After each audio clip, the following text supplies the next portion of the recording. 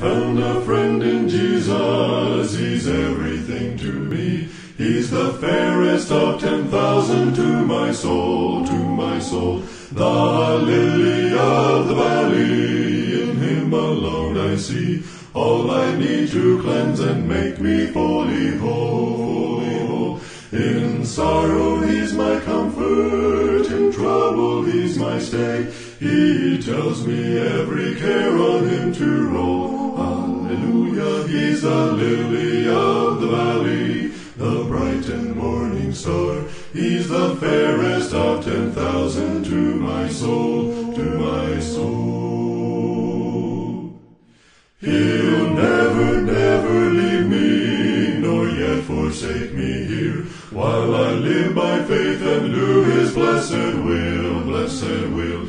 A wall of fire about me, I've nothing now to fear. With his manna he my hungry soul doth fill, Then sweeping up to glory, to see his blessed face, where rivers of delight shall ever roll. Hallelujah, he's the lily of the valley, the bright and morning star. He's the fairest of 10,000 to my soul, to my soul.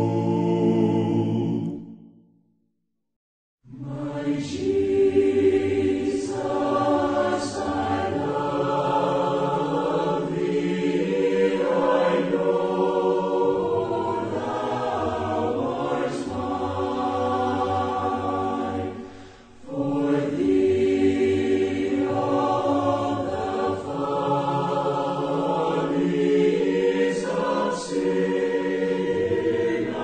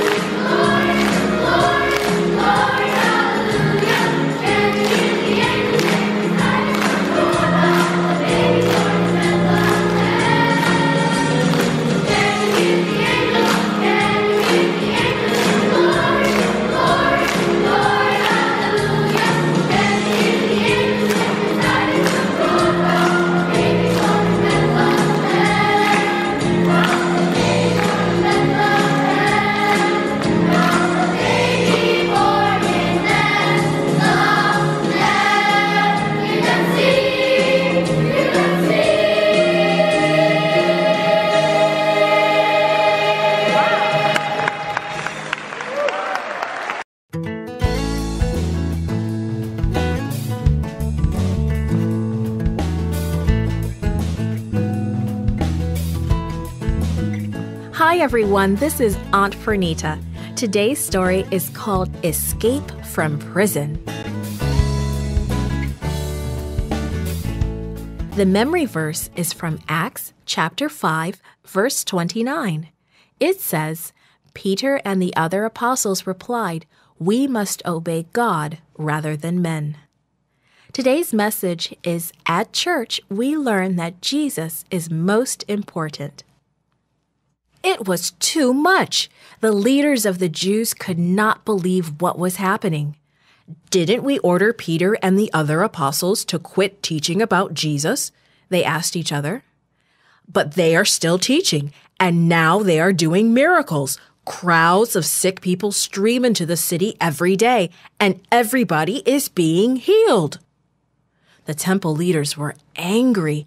The high priest and the Sadducees believed that they had to stop the apostles, so they arrested them and sent them to prison. They thought that would give the apostles some time to think. Maybe then they would stop all this talk about Jesus. They had to stop telling people that Jesus rose from the dead. The Sadducees did not believe that anyone could come back to life. They did not believe in angels either. God must have smiled about that. That night, he sent an angel to let the apostles out of prison. "Go back to the temple and tell the people all about this new life in Jesus," the angel said. Of course, the apostles happily obeyed, and very early in the morning they went to the temple and began teaching again. But others were busy that morning too. The high priest and the Sadducees called all the other important leaders together. They sent orders to the prison to have the apostles brought to them.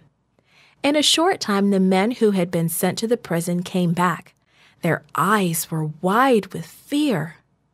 "We found the jail securely locked," they reported. "The guards were standing at the doors, but we found no prisoners inside." The leaders shook their heads. What now? Then word came in from the streets. "Look, the men you put in prison are back in the temple courts, and they are teaching the people again." Grinding their teeth, the leaders sent more men to the temple. When the apostles finally stood before the leaders, the high priest glared at them. "We gave you strict orders not to teach in this name," he shouted. "Yet you have filled Jerusalem with your teaching, and you are trying to make us guilty of this man's blood. You must stop." The apostles answered plainly. "We must obey God rather than men," they said. "The God of our fathers raised Jesus from the dead, the same Jesus you had killed by hanging him on a cross. God has made him a prince and a savior. He will give repentance and forgiveness of sins to Israel." The leaders shook with anger. They really wanted to have the apostles put to death, but they could not. Too many people believed that these were God's men, and through it all, the apostles stood firm. Jesus was more important to them than their own lives.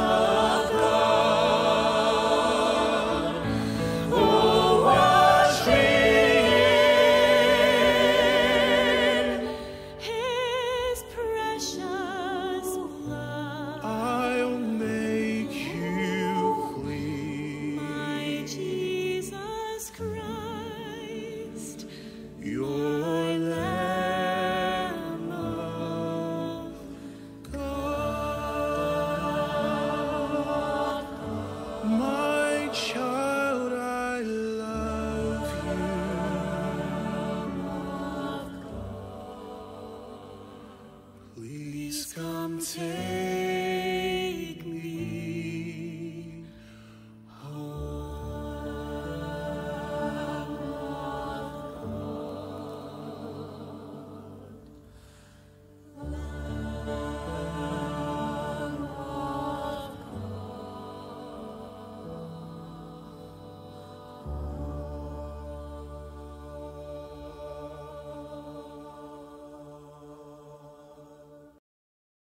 Father in heaven, we thank you so much.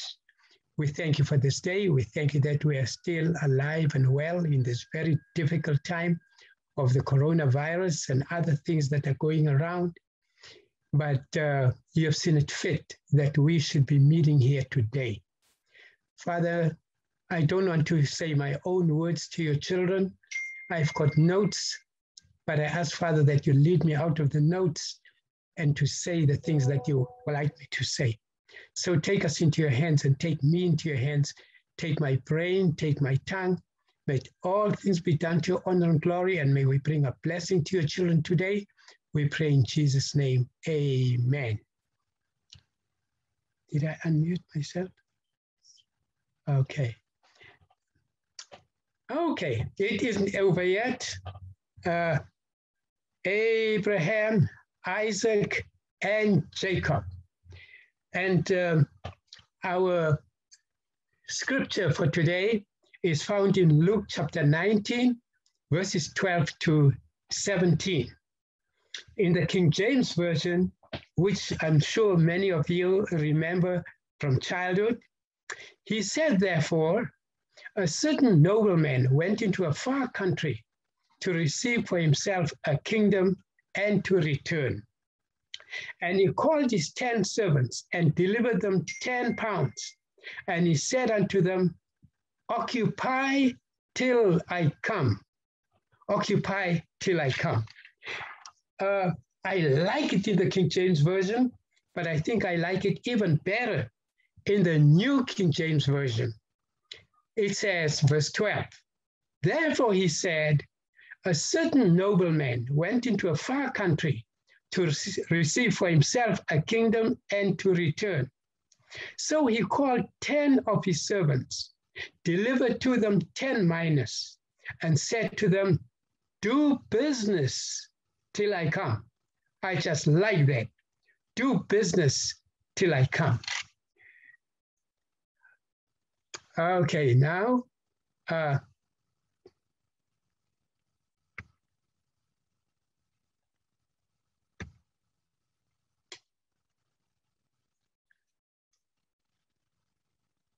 Hebrews 11, verses 1 to 3, God's call to Abraham. Now faith is the substance of things hoped for, the evidence of things not seen. I just love that. Substance is what you can touch, what you can feel. And evidence is something that is used in court, where you speak about something that you've either seen or heard. But faith is the substance of things hoped for, the evidence of things not seen. For by it the elders obtained a good testimony. By faith we understand that the worlds were framed by the word of God, so that the things which are seen were not made of things which are visible. And from this slide, I'm going to skip to slide 7. The call of Abraham. Genesis 12, verses 1 to 3. Now the Lord said to Abram, I hope you have your Bibles. We're going to do quite a bit of Bible reading, and you can turn to these in your own Bible. Now the Lord said to Abram, get out of your country, from your family, and from your father's house, to a land that I will show you. I will make you a great nation. I will bless you and make your name great, and you shall be a blessing.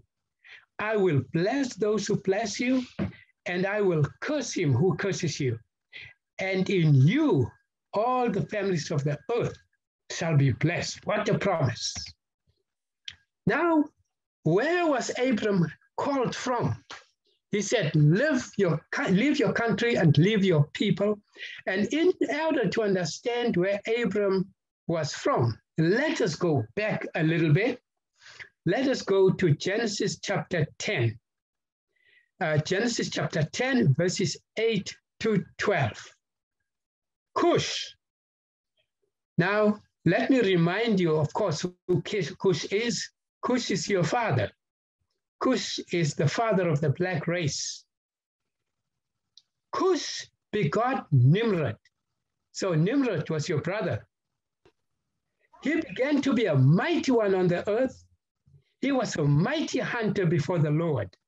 Therefore it is said, like Nimrod, the mighty hunter before the Lord. You know, this is so wonderful to hear this being said, because it looks like the children of Shem didn't like Cush a lot. They said a lot of negative things about him. But Moses, who knew him better, is only saying positive things about him. Like Nimrod, the mighty hunter before the Lord. Now, the children of Shem tried to change that a little bit and make it say, like Nimrod, the mighty hunter against the Lord. How can you be a hunter against the Lord? So he was a mighty hunter before the Lord. And the beginning of his kingdom was Babel, Erech, Akkad, and Calneh in the land of Shinar. From that land, he went to Assyria and built Nineveh, Rehoboth-ir, Calah, and Rezin between Nineveh and Calah, the principal city. That was Nimrod. So he built all of those cities, but he was not quite satisfied. Let us hear what his suggestions were to the other children of Noah. Genesis 11, verses 1 to 9. We skip over now from chapter 10 to chapter 11, because we're trying to understand where Abraham was from.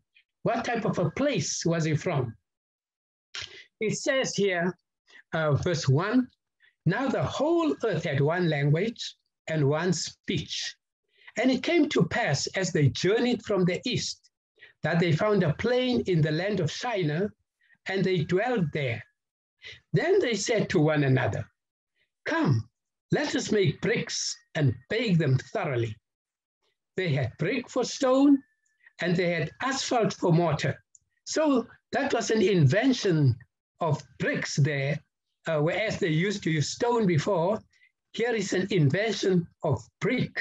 And then instead of using mortar, that is daga, they are using asphalt. And they said, come, let us build ourselves a city and a tower whose top is in the heavens. You know, what entrepreneurship, what vision. But of course, this has been turned around and spoken evil of, and that is a topic of another day. We'll discuss that on another day. But vision here, let us build ourselves a city and a skyscraper whose top is in the heavens. Let us make a name for ourselves, lest we be scattered abroad over the face of the whole earth. Now there, that goes against what God said when he created man. He said they should fill the earth. Now, the tallest building in the world today is the Burj Khalifa in Dubai. We Americans feel sort of, a little bit put off because we used to have the highest buildings in New York. But now the tallest building in the world is not here, it is in Dubai, the Burj Khalifa. The building that Nimrod built, though, dwarfed the Burj Khalifa. The Burj Khalifa is the tallest building in the world with a height of 2,716.5 feet. Its total height from the tip to the base is 2,723 feet, or 829.8 meters to you who are in South Africa. The building has 163 floors located above the ground and only one floor located below the ground. It has 58 functional elevators, which run at a top speed of 10 meters per second. There are 304 hotels and 900 apartments in the Burj. But ladies and gentlemen, I'd like to propose that the building that Nimrod put up was even higher than that, because his was supposed to go into the heavens. But the Lord came down to see the city and the tower which the sons of men had built. And the Lord said, indeed, the people are one, and they all have one language. And this is what they begin to do now. Now, nothing that they propose to do will be withheld from them. Why was that so? Because they were created in the image of God. They were able to do great things. So God said, let us go down there and confuse their languages and scatter them in the earth. And so he confused their languages. And who did he use to scatter them? Nimrod. He built all of those cities, scattering the children of Noah. Now, Abraham then came from one of these cities. Now, how were these cities? I turn to the SDA Bible commentary regarding life in Mesopotamia, the social class structure, that is in volume 1, page 155. The social structure there, they had three classes. There was the Western Semitic nobility. Abraham was a Semite, so he belonged to that class. Then there were the free citizens of Semitic and Sumerian populations, and then there were slaves. Now they did agriculture, and I mention this because further down the line we'll find Abraham suffering hunger. He says most land belonged to the crown, the temples, and the rich merchants. Abraham obviously came from that class, that rich class, the class of merchants and the class of rulers. And the produce there in Mesopotamia was barley and wheat. So they had a lot of barley and wheat. They did irrigation during the dry season. They irrigated the Tigris and the Euphrates rivers and used technology that is still in use in Iraq today. That is how sophisticated they were. They used little boats for traffic and bigger boats for traveling far away. And commerce was booming. They traded with many countries around them. Now coming to town life and home life. Their houses had foundations, and the foundations were built of burnt brick. And then the walls were built of sun-baked bricks. And the houses in the towns were usually double-story houses. They had double-story houses in Mesopotamia, in Ur of the Chaldees, and in Babylon especially.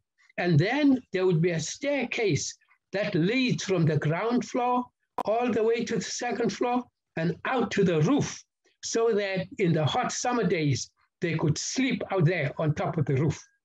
And sophistication was very high. The city was scientifically designed.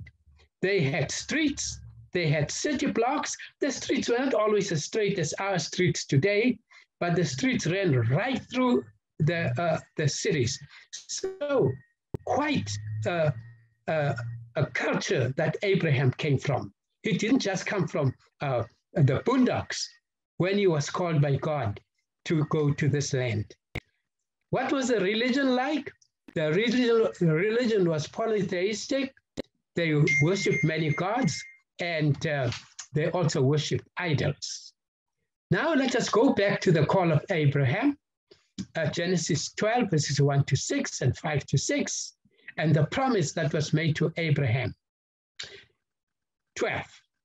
Now the Lord had said to Abraham, get out of your country, from your family, and from your father's house, to a land that I will show you. Now, this was pretty attractive to Abraham and his brother Haran, because they were living in the city. But now they are going to inherit a country. Haran went along and said, well, the Lord has called my brother, but I'm sure when I get there, I could also get a farm. Unfortunately, died on the way. But it says here that I will make you a great nation. I will bless you and make your name great, and you shall be a blessing. I will bless those who bless you, and I will curse him who curses you. And in you, all the families of the earth shall be blessed. So Abraham departed as the Lord had spoken to him, and Lot went with him. And Abram was 75 years old when he departed from Haran. You remember, he was the last born in the family. Then Abram took Sarai, his wife, and Lot, his brother's son, and all their possessions that they had gathered, and the people whom they had acquired in Haran, and they departed to go to the land of Canaan. So they came to the land of Canaan. I'd like you to pay a special attention here as to what it says here. It says, and all their possessions that they had gathered, and the people whom they had acquired in Haran. While they were waiting for the promise to be fulfilled, they did business, or they occupied, as the King James Version said. Number 6, Abram passed through the land to the place of Shechem, as far as the terebinth tree of Moreh, and the Canaanites were in the land. So Abraham comes to Canaan, and he walks around, and he looks around the land that has been promised. And in his heart, he might have said, wow, I can't believe it. This is all mine. Then the Lord appeared to Abram and said, to your descendants, I will give this land. And there he built an altar to the Lord who had appeared to him. Verse 8, and he moved from there to the mountain east of Bethel, and he pitched his tent with Bethel in the west and Ai on the east. There he built an altar to the Lord and called on the name of the Lord. He has turned his back on polytheism. He's turned his back on worshiping idols. Verse 9, so Abraham journeyed, going on still toward the south, surveying this land that the Lord is giving him. In the promised land, but not yet possessing it. The promise of possession has not yet been fulfilled. Now, enriched while waiting. Verse 10, now there was a famine in the land, and Abram went down to Egypt to dwell there, for the famine was severe in the land. And it came to pass, when he was close to entering Egypt, that he said to Sarai, his wife. Now, let me just take a little aside here. You know, we were doing Hebrews chapter 11. And in Hebrews chapter 11, we speak about the heroes of faith. But after we went through each one of those heroes of faith, I came to the conclusion that they were not heroes of faith. They were heroes of grace. They were not perfect people. They had character flaws, just like we have character flaws. But in the book of Hebrews 11, none of their flaws are mentioned. Only their good is mentioned. And that tells me that when we appear before the Lord, we'll be clothed with the robe of Jesus Christ, and only our good will be mentioned, but our bad will not be seen. Now listen to what Abraham does. Listen to this. Verse 11, and it came to pass when he was close to entering Egypt, that he said to Sarai, his wife, indeed, I know that you're a woman of beautiful countenance. Now, let me say something else there a little bit, just to clarify, give background to this here. The Egyptians were swarthy. Sister White uses the word swarthy, or they were black. and the Mesopotamians were light-skinned. And it would appear that Sarah was a blue-eyed blonde. Such people were not common in Egypt, and so they look different. And you know that we're attracted to what looks different. So Abram was scared that when they came to Egypt, he must have seen Egyptians before. He was afraid that when they see this beautiful woman, they would kill him and take her. Listen to what he says to his wife. Indeed, I know that you're a woman of beautiful countenance. Therefore, it will happen when the Egyptians see you, that they will say, this is his wife, and they will kill me, but they will let you live. Please say you are my sister, that it may be well with me for your sake, that I may live because of you. So it was when Abram came into Egypt, that the Egyptians saw the woman, that she was very beautiful. The princess of Pharaoh also saw her and commended her to Pharaoh, and the woman was taken to Pharaoh's house. Now, something very difficult to understand here for most of us, but it might be a reflection of what life was like in Mesopotamia. Maybe some of the things in South Africa and around the world were happening even back then in Mesopotamia. So the woman was taken to Pharaoh's house. And listen what happens. He treated Abram well for her sake. In South African, we would say he gave Abram good lobola for who he thought was his sister. Now, lobola is a South African word for bride price, what the man pays to the girl's father before he can marry her. So he treated Abram well for her sake. He had sheep, oxen, male donkeys, male and female servants. I suppose that's where they got Hagar. Female donkeys and camels. So not possessing the promised land yet, but amassing wealth in the meantime while waiting. But the Lord plagued Pharaoh and his house with great plagues because of Sarai, Abraham's wife. I'd like you to note here that it is God who intervened. And we'll see later on again how often God intervenes and how God intervenes in our lives. But the Lord plagued Pharaoh and his house with great plagues because of Sarai, Abram's wife. And Pharaoh called Abram and said, "What is this you've done to me? Why didn't you not tell me that she was your wife? Why did you say she's my sister? I might have taken as my wife. Now, therefore, here is your wife. Take her and go your way."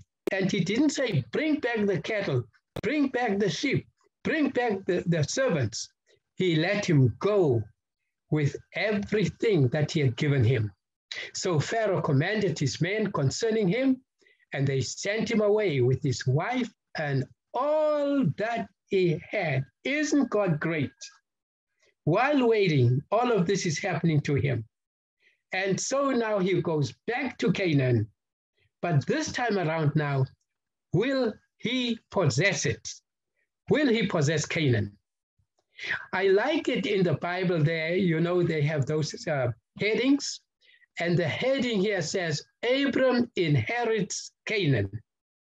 Now, let us analyze this. Let us study it and find out if he actually inherited Canaan this time around. Genesis 13, verses 1 to 4. Then Abram went up from Egypt, he and his wife, and something very interesting here. He and his wife and all that he had, and Lot with him to the south. It's interesting that speaking mostly to the sons of Cush. that Abraham apparently went down to the land of Cush. Abraham was very rich in livestock, in silver, and in gold.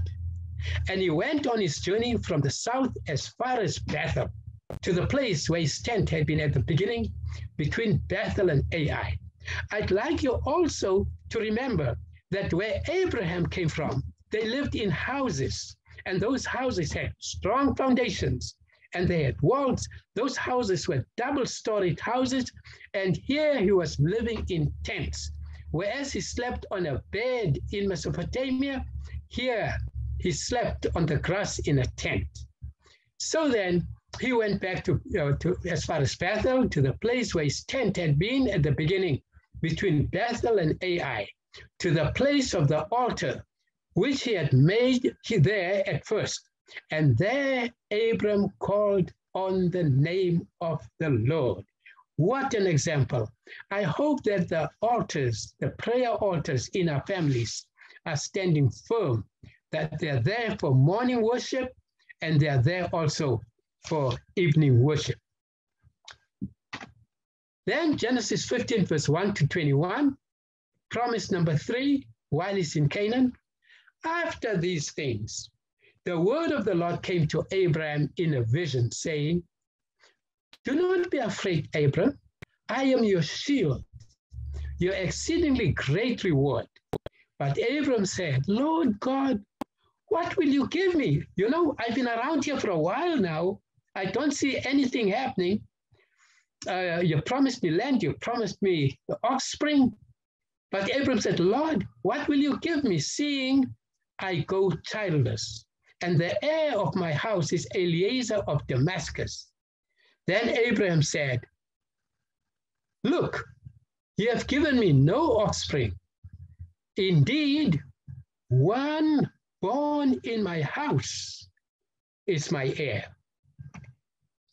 And behold, the word of the Lord came to him, saying, this one shall not be your heir, but one who will come from your own body shall be your heir. Then he brought him outside and said, look now toward the heaven and count the stars if you are able to number them. And he said to him, so shall your descendants be. And he believed in the Lord, and he accounted it to him for righteousness. And the church said, amen. Because Abraham had seen nothing yet. He has not seen the land belonging to him. He has not seen even one offspring. And God tells him that now you are going to inherit all of this, and your offspring is going to fill this whole land. And he believes. And he believes. And because he believes, it was accounted to him for righteousness. Then he said to him, I am the Lord who brought you out of Ur of the Chaldeans to give you this land to inherit it. And he said, Lord God, how shall I know that I will inherit it? You know, I've gone from the north to the south, then back from the south to the north. I'm still here. I'm not owning it yet. How do I know that I will inherit it? So he said to him, bring me a 3-year-old heifer, a 3-year-old female goat, a 3-year-old ram, a turtle dove, and a young pigeon. Then he brought all these to him and cut them in two down the middle and placed each piece opposite the other. But he did not cut the birds in two. And when the vultures came down on the carcasses, Abram drove them away. Pardon me, blame it on my age, keeping digressing a little bit this way and that way. But when I was going to Lobola for my son, they said to me, we want so many cows, but the last cow should be a living, walking cow. And that one we're going to slaughter, and we're going to divide into two parts, one part on one side, one part on the other side. And then we, the two families, will walk between those two carcasses. And of course, I became very suspicious. I said, oops, ancestor worship until I read in the Bible that no, it comes from the Bible. So Abraham cut them in two, and now when the sun was going down, a deep sleep fell upon Abraham, and behold, horror and great darkness fell upon him.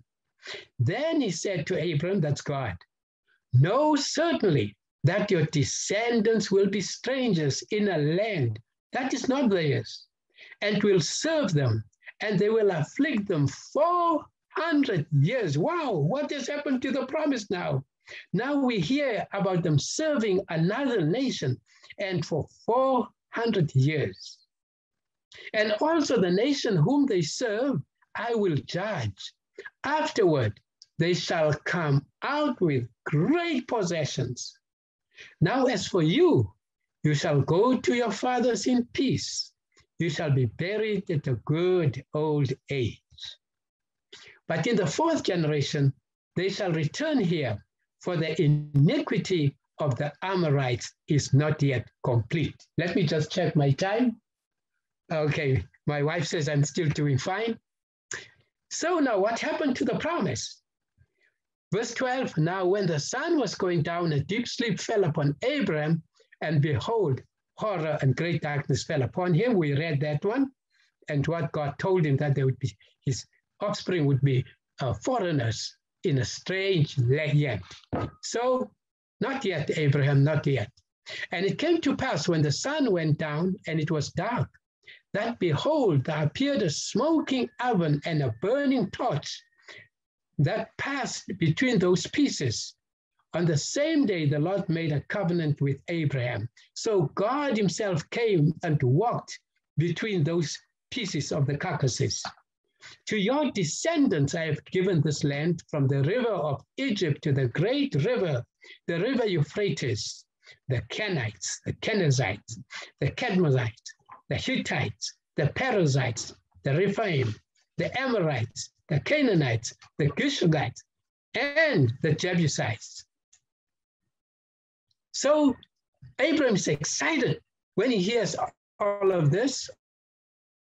Although confused, really, he has no offspring yet. So, being impatient with the promise, Hagar enters the picture. Genesis 16, verses 1 to 4, I'm sorry. Now Sarai, Abram's wife, had borne him no children, and she had an Egyptian maidservant whose name was Hagar. So Sarai said to Abram, see now, the Lord has restrained me from bearing children. Please go into my maid. Perhaps I shall obtain children by her. And Abram heeded the voice of Sarah. Verse 3, then Sarai, Abram's wife, took Hagar, her maid, the Egyptian, and gave her to her husband Abram to be his wife, despised in her eyes. Now we go to promise number 6. The sign of the countenance. Verse 17, when Abram was 99 years old, the Lord appeared to Abram and said to him, you remember he left at 75, he's now 99, not received the promise yet. I am Almighty God, walk before me and be blameless, and I will make my covenant between me and you, and will multiply you exceedingly. Then Abram fell on his face, and God talked with him, saying, as for me, behold, my covenant is with you, and you shall be a father of many nations. All right, now I am stuck. What happened?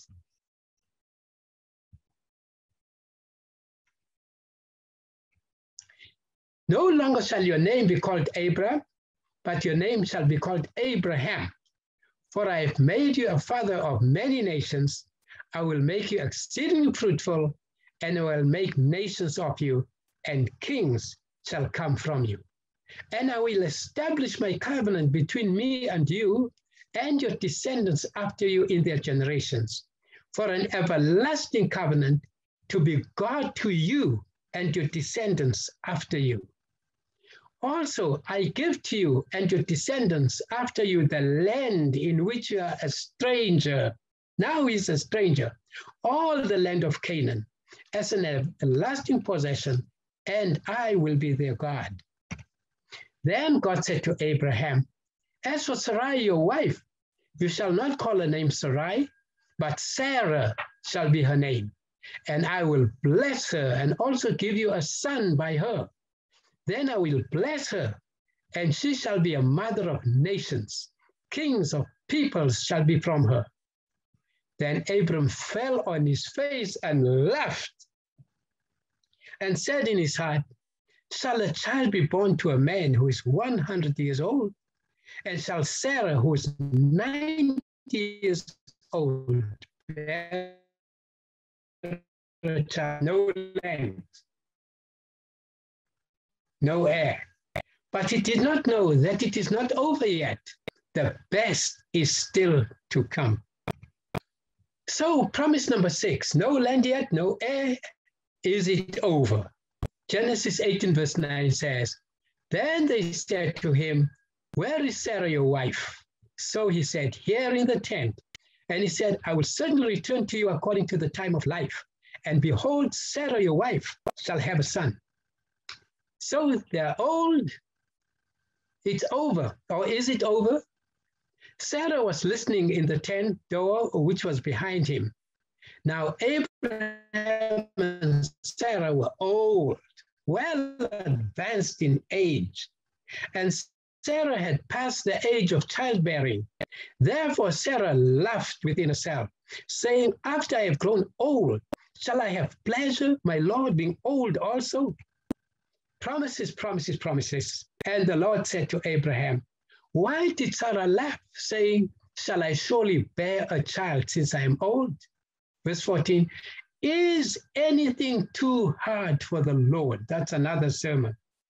At the appointed time, I will return to you according to the time of life, and Sarah shall have a son.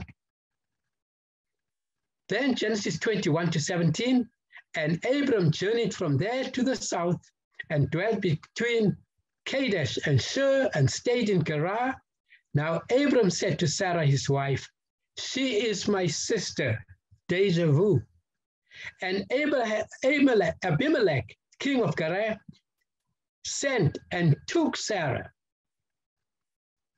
And and took Sarah. But God came to Abimelech in a dream by night and said to him, indeed, you're a dead man because of the woman whom you have taken, for she is a man's wife.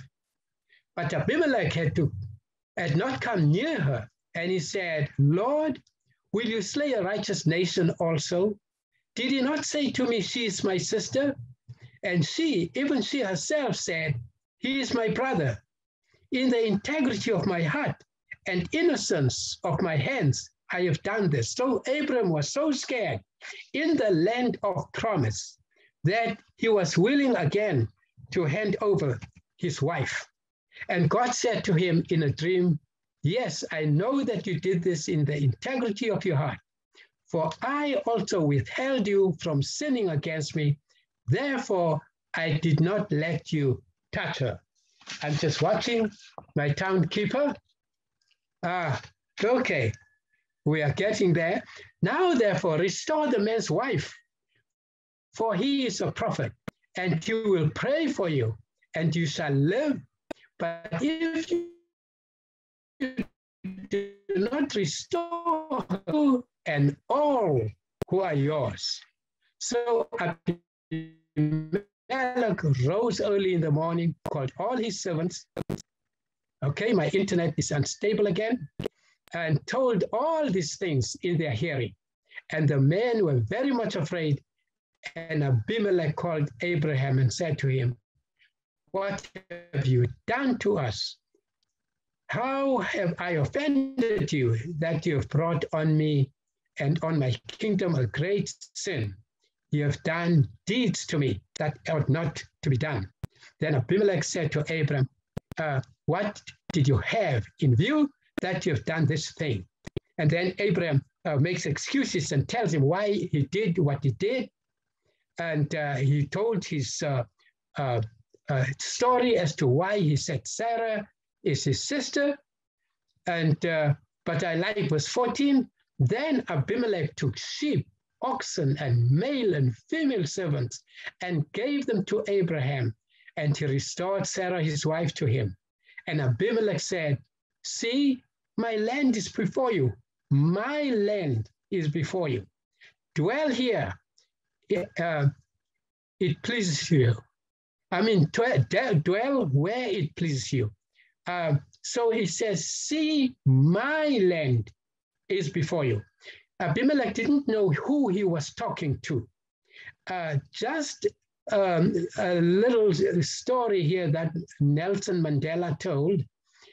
He said once after he had just come out of prison, they were invited to come to Baragwanath Hospital. And so the nurses were excited. The patients were excited. They were told that Mandela is coming. Nelson Mandela is coming. So soon after being released from prison. And so there was a nurse there, a charge nurse, who was busy clearing the room, putting the people in order and so forth, because the time was close for Nelson Mandela to arrive. And after she had put everybody in place, she turned around and here was this little group of old men standing where she had removed people from.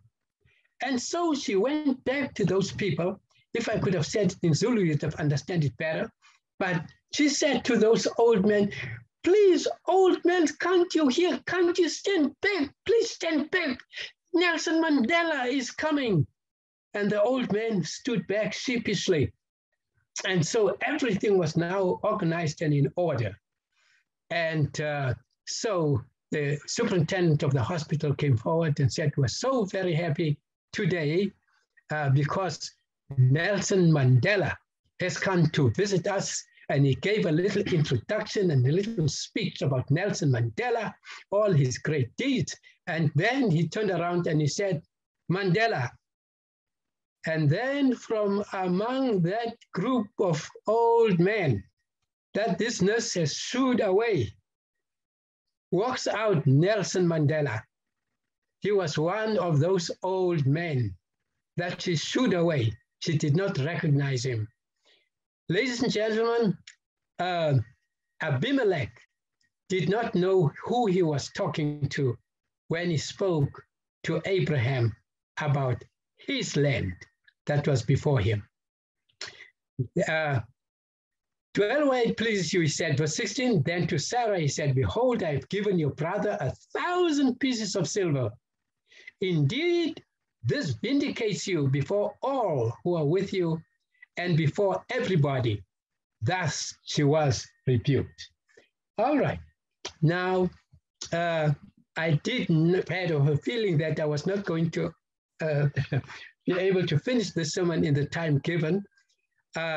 Let me just go to tell you what my intention was. My intention was to show you how Abraham in the promised land, while waiting to possess it, went around and never actually possessing it. Then he had Isaac, and I was going to show you how Isaac now came around. And after Abraham had died, he too went up and down, being persecuted in the land of promise, but he too acquired a lot of wealth while all of this was happening. And then came Jacob. And when Jacob came, he could only buy a piece of land on which his tent stood in the promised land. So they never actually inherited the promised land. But while they were in the promised land, they did business. Now, let me quickly go to the end. And all of this is what we couldn't say, but I knew that it would take maybe 3 or 4 sermons to speak about all of these. Okay, so there they buried Abram and Sarah, his wife. This was Jacob talking when he was dying, and he drew his feet up into the bed and breathed his last, and Jacob also died. Finally, the children of Israel go to the promised land, but did they ever possess it? No, they never actually possessed it, even though Joshua led them into the promised land. That's why Paul says in Galatians chapter 4, if Joshua had given them rest, then he would not have spoken of another day. So they never got that rest that was promised, and we wonder why.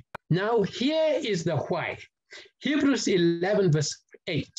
By faith, Abraham obeyed when he was called to go out to the place which he would receive as an inheritance. And he went out not knowing where he was going. By faith, he dwelt in the land of promise as a foreign country, dwelling in tents with Isaac and Jacob, the heirs with him of the same promise. 3 generations together in tents, waiting for the promise to be fulfilled.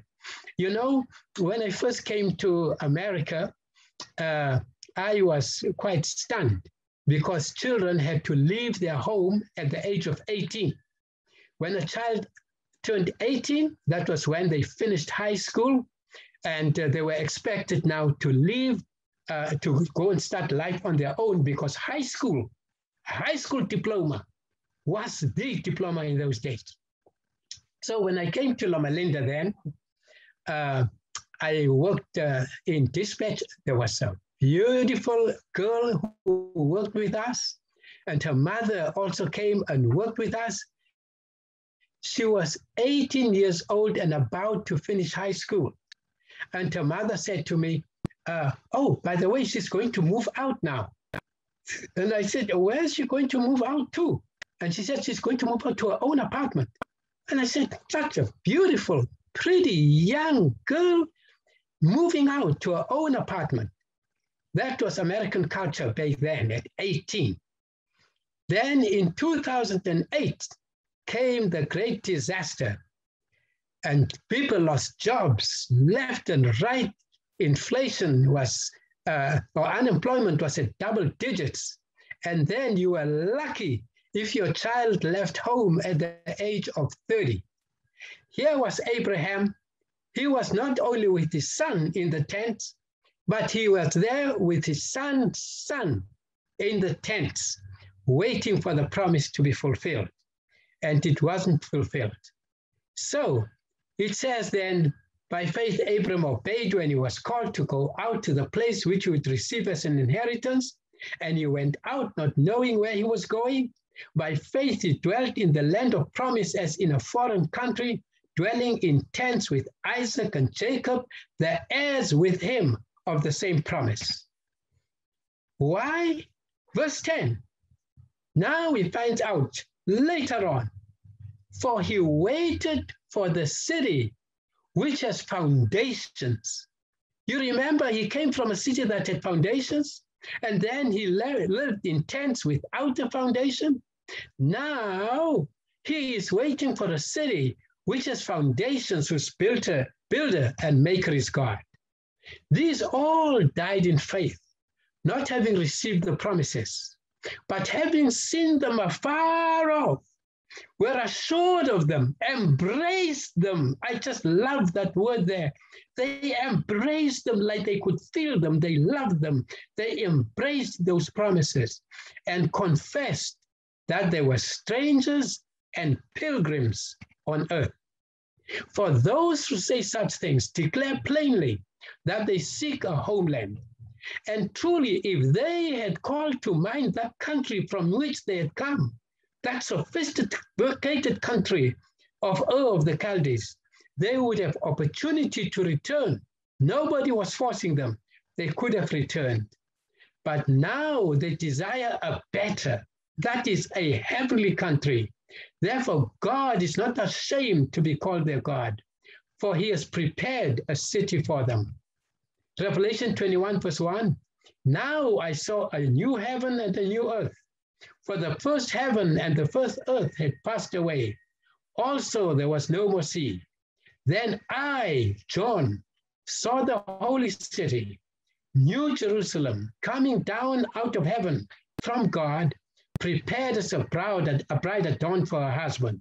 And I heard a loud voice from heaven saying, Behold, the tabernacle of God is with men, and he will dwell with them, and they shall be his people. God himself shall be with them and be their God. You know, especially now, we in South Africa have had a very similar experience for 300 years. We were in a foreign land, and finally we thought we had arrived in the promised land. But even though we are in the promised land, really, we have not yet taken it. In other words, I'm losing the word there. We have not possessed it yet. And that is what I was going to speak about. And I hope if I get another chance, we will start from there, because that is really what I was driving to. Now, in this home that Abraham has found, and God will wipe away every tear from their eyes. There shall be no more death, no sorrow, no crying. There shall be no more pain, for the former things have passed away. This takes me back, Brother Zuzo, to what you said in the beginning. All these things that we're suffering right now, that we're talking about, the things that we go through in our homes, the things that we go through, even in our countries, scary things that we're going through, we know that we're foreigners and strangers here. We're looking forward to that country whose foundations, whose maker is God himself. May God bless us then as we hang on, as we wait for the fulfillment of the promise. Oh, there goes my internet again. For soon it will be fulfilled. May the Lord bless you all. In Jesus' name, amen. Shall we bow our heads for prayer? Our gracious Father in heaven, we didn't have time to finish the sermon, but in the beginning we asked that we will just say what you wanted us to say. And Father, we hope that we've said it. We hope that it has blessed your children and that it has blessed us also, Father, me, the speaker. We ask you, Father, to give us patience and to give us endurance and to give us diligence to work while we are guests in this foreign land that we thought was our promised land. And Father, in the end, when Jesus comes, may we and all those that we have worked for be gathered into your kingdom. Bless all families represented here today. But I ask you to pronounce a special blessing on the Zuzo family who had taken the time and the effort to organize such a beautiful program. Father, take them into your hands and help that we too will spread it wherever we go. We pray in Jesus' name, amen. Oh, they tell me of a home far beyond the skies. They tell me of a home far away. And they tell me of a home where the storm clouds rise. Oh, they tell me of an unclouded day. Oh, the land of cloudless days. Oh, the land of an unclouded sky. Oh, they tell me of a home where the storm clouds rise. Oh, they tell me of an unclouded day. They tell me of a home. They tell me of a home. They tell me of a home where my friends have gone. They tell me of a land far away, where the tree of life in eternal bloom spreads its fragrance to the unclouded day. Oh, the land of cloudless days. Oh, the land of an unclouded sky. Oh, they tell me of a home where the storm clouds rise. Oh, they tell me of an unclouded day.